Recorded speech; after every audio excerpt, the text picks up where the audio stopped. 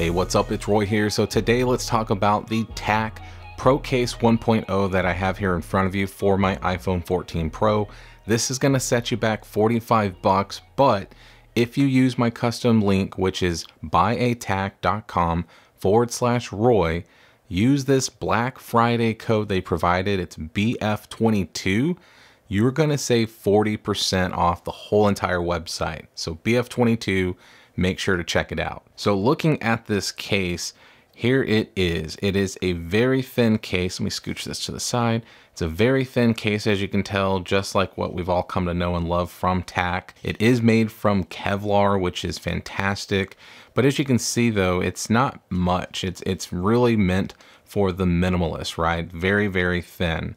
And then I also have their MagSafe magnet ring that we can install on it as well to give it that extra strength for your MagSafe accessories. So let's go ahead and slap this bad boy on. So install's pretty simple. So as you can see here, you just push in and that's all she wrote. So looking at it from the back here, you can see that it is this just really nice pattern, right? I really, really like this kind of carbon fiber look, but knowing that it is Kevlar, that is awesome. So when you're looking at the design, you can kind of see it here. So there is no fingerprint issues, but with this type of material, smudges can sometimes be an issue. It's not really smudges, it's more oils from your hands. So something like a towel or microfiber cloth and wiping it down will do the trick, or even your t-shirt, but just something to point out because I test a lot of cases like this and that's just really my only knock ever on them. But other than that, this is a really, really nice case. I really like the actual camera bump design here. So looking at it from the front,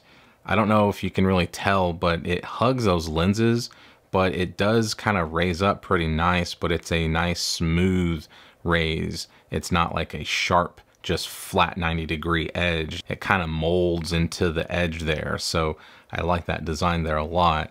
But that's the back. Looking at the side, as you can see here, we have that same material, but then we do have our cutout for the power button. So you're going to be touching the physical power button. The bottom, we have a giant cutout once again. So you have complete access to your speakers and your lightning port. So on this side here, you can see there's a giant opening, and that gives us complete access to the real volume up and down buttons and our alert slider. And then looking from the top down, you can see once again that cutout there, but that's how that bump looks as well. Looking at the front, you can see that there are these little lips that are raised up on the sides. It's nothing crazy, but there is enough lippage going on that when you do place it face down on a surface, it is going to raise it up just enough to help protect it. But once again, minimalist at heart with this case. And then looking at it from the front, you can see that it basically looks like I don't have a case on the phone. So that is something I really like. So now let's go ahead and do the wobble test here. So I have it face down,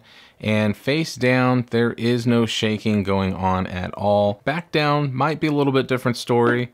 As you can see, it's kind of a shaky mess, but that's kind of to be expected with these 14 Pro cases because of the giant camera bump. So I'm not really going to do a clicky button test because we're using the real buttons, but I will say though that the way that this is designed, it does kind of stick out just a very tiny hair, and it does kind of let you feel where that button is a little bit better, even on this side too. So like kind of where I'm holding it. So having access to the real buttons, it actually is pretty easy to get to them. And the same thing with the alert slider. I mean, obviously with it being the way it is, it's super, super easy to get to. So no issues at all there. So grabbing the MagSafe charger, before I put the rings on, you can see that it is MagSafe charging compatible. The magnets do stay on pretty well. I mean, obviously I can pull it off pretty easily, but it finds it.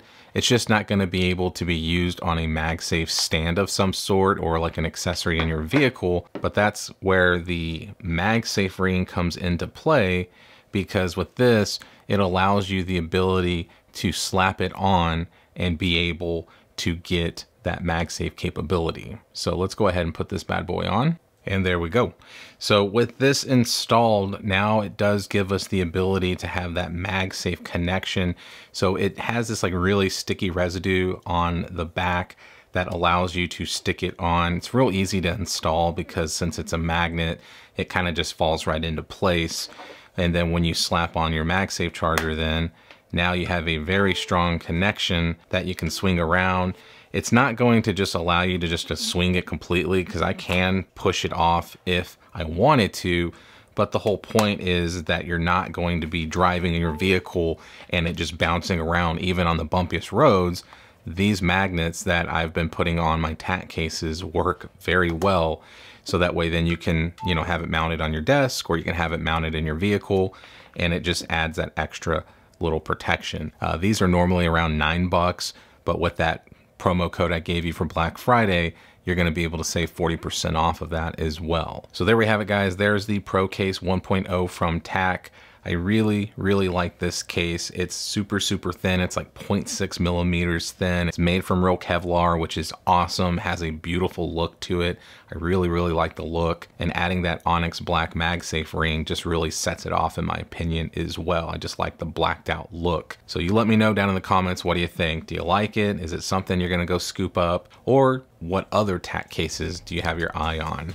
So hit that like button if you liked the video. If you loved it, please subscribe. Ring that notification bell for up-to-date content. So be safe, God bless. We'll see you on the next one.